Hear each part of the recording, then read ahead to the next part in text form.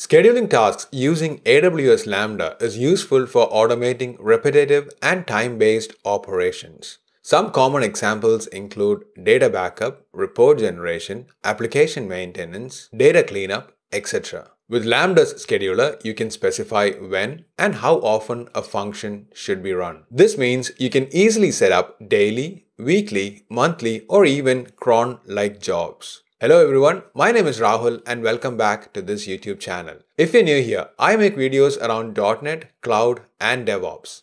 This video is sponsored by AWS and is part of my .NET on AWS series. Without much delay, let's learn all about scheduling tasks using AWS Lambda functions. Amazon EventBridge offers the Amazon EventBridge scheduler, which is a serverless scheduler that allows us to create, run, and manage tasks from a central place. EventBridge Scheduler is highly customizable and offers improved scalability. We can use the EventBridge Scheduler to schedule Lambda functions. So let's see how we can do that. So let's switch over to Visual Studio and create a new Lambda function. Here I have a default empty Lambda function template already created, which has the function.cs and also the default AWS Lambda tools JSON file. Now, if you're completely new to Lambda functions, I highly recommend checking out my Getting Started with Lambda Functions video, which will be linked here and in the descriptions below. Now, to work with the Amazon EventBridge events in AWS Lambda, we need to add a NuGet package. So let's right-click on the project and say Manage NuGet Packages. Inside here, let's go to Browse and search for Lambda CloudWatch Events. Now, this is the old name for these events, which is why the library is still named that way. So let's select this and install this in our project. Now, once installed, we can switch back to the function, and instead of using the string input, we can start using one of the events from this NuGet package. That is the scheduled event class. So let's replace this and take in a scheduled event class, which comes from the NuGet package that we just added. Now, since this is a background job, you might not need much data input for this functions. However, there are ways you can do that as well, which we will see later in this video. Now, inside this function, you might choose to do any of your repetitive tasks like creating a report or sending notification emails or data cleanup, etc. So let's for now simply return a value. However, you would be replacing this with your appropriate business logic. So let's simply say input.source.toUpper. Let's also log this inside the CloudWatch so we know some details about this event. So let's say write line scheduled task run with the input. So let's JSON serialize this. So let's make sure to use string interpolation, JSON serializer dot serialize, and pass in the whole input class. So let's pass in that. Let's make sure to close this bracket, and we have the console.writeLine. So let's build this and let's deploy this to a Lambda function. For that, let's right click on the project again and say publish to AWS Lambda, which prompts up this dialog. So let's name this as Lambda Scheduler. Click next. Let's make sure to give the appropriate role. So in this case, I'll give AWS Lambda basic execution role, and let's click upload. Now this uploads this function into our AWS Lambda. I have my local environment set up so that it can easily connect to my AWS account. I talk about this in the connecting to the AWS account video, which will be linked here and in the descriptions below. Let's navigate over to the browser and go to the AWS console under Lambda functions. Here we have the Lambda scheduler function, which we just deployed. Now let's say we want to run this function every minute so that it does the job that it's supposed to do periodically on the schedule. Now this could be in every minute or 30 minutes, 60 minutes, etc. To set up a trigger, so let's go into the configuration. Under triggers, let's click add trigger. Inside here, we can search for EventBridge and select that. Now you can see here the name is EventBridge and the old name CloudWatch Events. So let's select that. Let's say create a new rule and create a rule name. So let's call this as every minute report. And this is simply runs every minute. So let's set up a scheduled expression. In this case, there are multiple ways you can set up a scheduled expression. To see some examples, you can select this link and navigate to that. So let's first use the rate expression. So let's navigate to the rate expressions on the left, and you can see the syntax for that. Now, a rate expression starts when you create the scheduled event rule, and it runs on a defined schedule. Now, the rate expressions are like rate, bracket, the value and a unit. Now, the value is going to be a positive number and the unit is the unit of time, which can be minute, minutes, hour, or days. So let's go back and say rate of 1 minute. So let's come back here. Let's specify rate 1 minute and let's add this. Now this is going to add a new trigger in the EventBridge or CloudWatch events, which is going to trigger this Lambda function. Now this says it's enabled. Now if I navigate to the Monitor tab and go to the CloudWatch logs, in 1 minute, this function should be invoked. Now you can see there is already an invocation happening. So let's navigate to that instance log. And you can see here the console.log, which is scheduled task run with that info. So if we expand this, we can see all the information from that particular object that we logged. So it has the region, the detail, the scheduled event, and also the resources, which is the every minute report that we just created as the rule. Now, if you wait for 1 more minute, you will be able to see an additional log statement. If we navigate back to the Lambda function, go into the configuration and triggers, you can navigate to this 1 minute rule that we just created. So let's click this and it navigates to the Amazon EventBridge and you can see the rule inside there. Now, if I navigate into rules, you can see all the other rules that I have created on my AWS account. So let's go to the every minute report that we just created and you can see the details of that as well. Now, this is the ARN of this rule, which we just saw in the logs. Now, if you want to edit this particular rule, you can click edit and also change the information here. So you can see here there is a defined schedule which sets it up to run every minute. There's also the target, which has the AWS service, Lambda function, and our Lambda scheduler function that we just created. You can also have additional configurations inside this. And you can configure tags and also update this information once you have made changes. Now, if I switch back to the CloudWatch console, you can refresh this. And you can see there is one more time that this is run. So you can see the time difference between these two invocations. So there is a scheduled task run here and also a scheduled task run on this line, which is basically 1 minute apart. So you can see these two lines. One of this is at 4:45 and the other one was at 4:44. Now this is going to keep continuing until that rule is complete or is deleted. Now, when we built this function, we saw that we had to change this from the string input to a scheduled event. But this Lambda function is now highly specific for a scheduled event trigger. You cannot use this from other Lambda functions. So let's say we want to reuse this and make sure that the input comes in a format that we expect. Let's say we want some string input or an identifier coming in as the function parameter so that we can use this inside our Lambda function. Maybe it's a department code, a country code, or something similar based on your application domain, which can be used in the reports or the background task job that we are performing here. So let's comment this line out so that we have a reference for this. And let's create a new function line. So let's keep this as public handler and let's make this as string input. So in this case, we can simply log the input without doing any JSON serialization and write this to the input line. So let's remove this additional bracket and let's also return this upper source. Now this is simply for demo purposes. You would be actually writing your business domain logic inside here.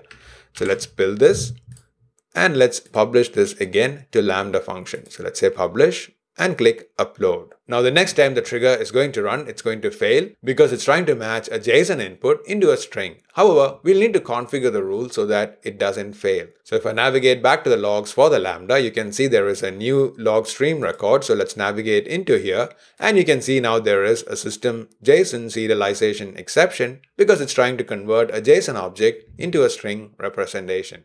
So let's navigate back to the rule and let's come back to the edit rule and go to the select targets. So let's expand the additional settings and inside here you can see the configure target input. Right now we have as matched events, which means it is going to send the exact event info as the event parameter.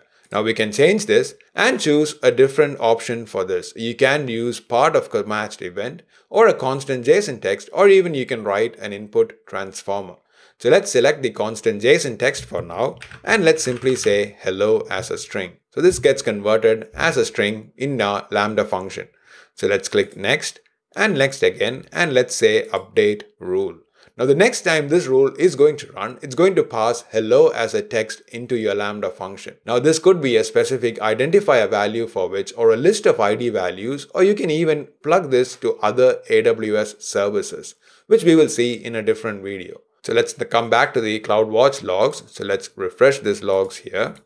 Let's navigate into one of those. The Lambda function has run again. So here you can see that it is logging schedule task run with hello, which is the text that we have configured inside our EventBridge rule. Now we no longer get the JSON exception. So you can use this however you want to map the input from the rule into your Lambda function. You can also provide a JSON object inside here if required.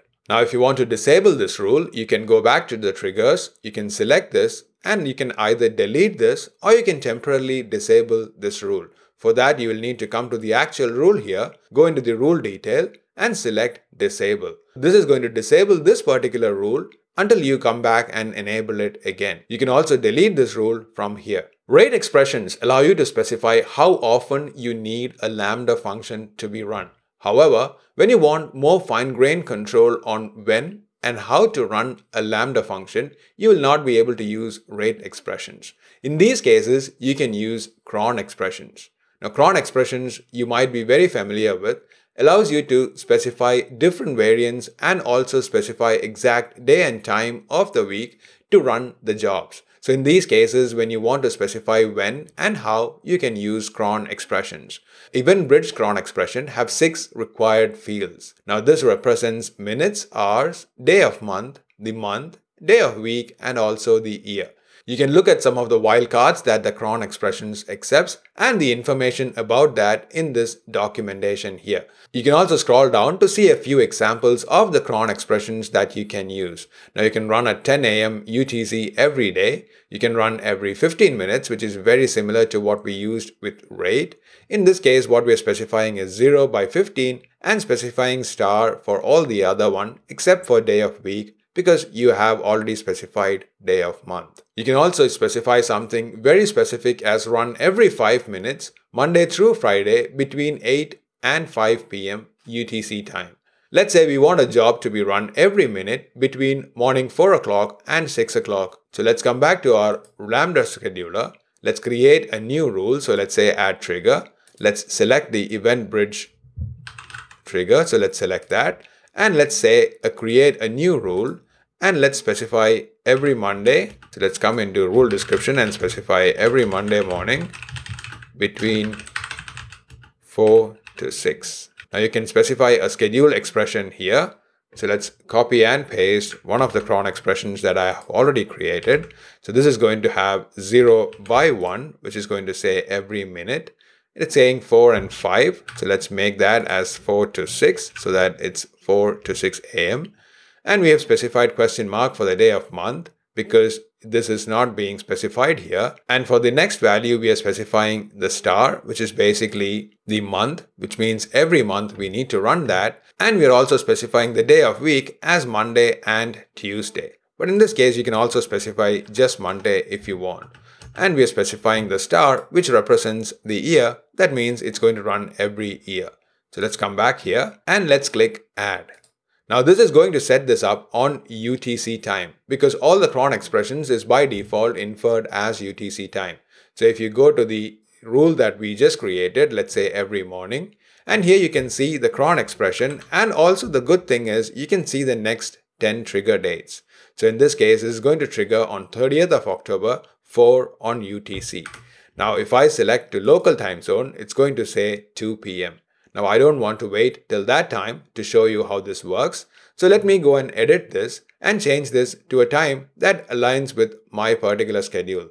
So let's look at what the UTC time right now is, which is at 7 p.m. and it's on 29th of October, which is a Sunday. And let's specify Sunday to Monday. So that's going to run both on Sunday and Monday.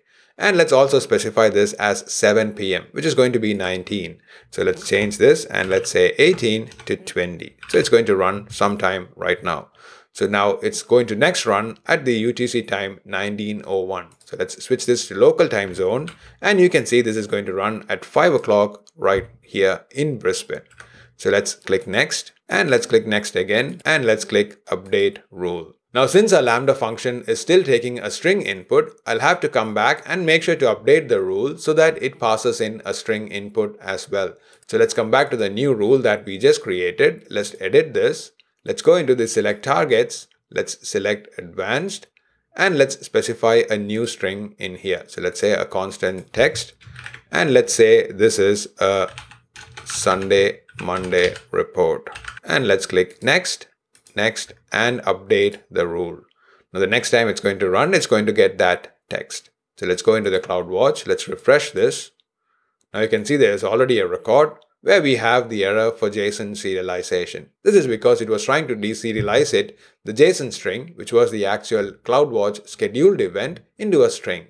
However, the next run should fix that. You can see this has run again, and here we have the scheduled task run with Sunday, Monday report. Now in this case, we've successfully set up a cron schedule on our Lambda function and it invokes based on that schedule. The good thing with the cron schedule set up in here is that you can actually see the next 10 triggers, so you can make sure that your CRON expression is as expected. I hope this helps you to understand how to set up Lambda functions on a scheduled trigger and use this to perform different functions for your business purposes. We saw how to use rate expressions to simply specify a fixed rate time like day, week, month, etc. Or we can use advanced CRON expressions to set up and drill down into exactly when and how the function should be run. We saw different ways we can bind the function input, which was using a string, or even the scheduled event, which is the basic event that comes from the CloudWatch or the Amazon EventBridge events. If you like this video, please make sure to hit the like button. If you want to be notified of future such videos, please hit the subscribe button. This also helps me to grow this YouTube channel.